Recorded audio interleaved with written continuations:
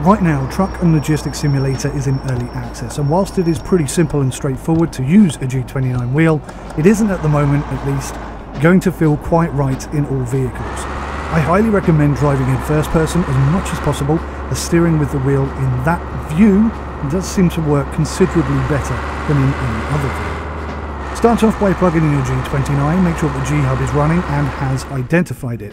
I highly recommend that you update to G-Hub if you're not already using it.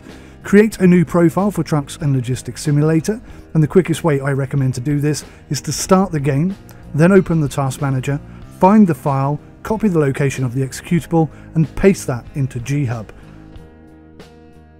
Once created, ensure that you have the game selected and that the profile has switched to it correctly before you start making changes. Even though Truck and Logistics Simulator is in early access, most of the necessary button bindings should already be done for you. Accelerate, brake, combine to become forwards and backwards. Unfortunately, there are no gears in this game at this moment in time. But if your steering or pedals are not working correctly, then let's check your settings in the game. Open the options, scroll down to the steering method below accelerometer and select your wheel. Then you can change your field of view and seating position, plus whether or not you want the game to rotate your internal view to the side when you steer. Additional options include physics quality, a strangely named option. I set mine to max, your mileage might vary.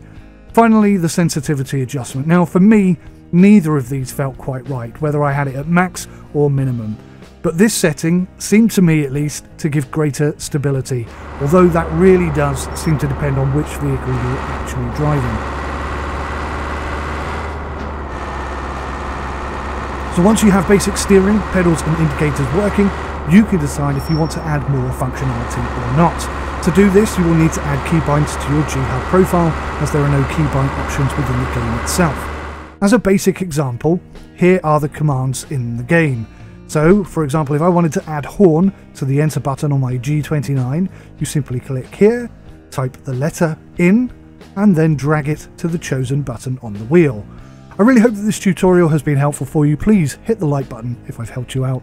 Leave a comment below and enjoy your game. Thanks for watching, take care, goodbye for now.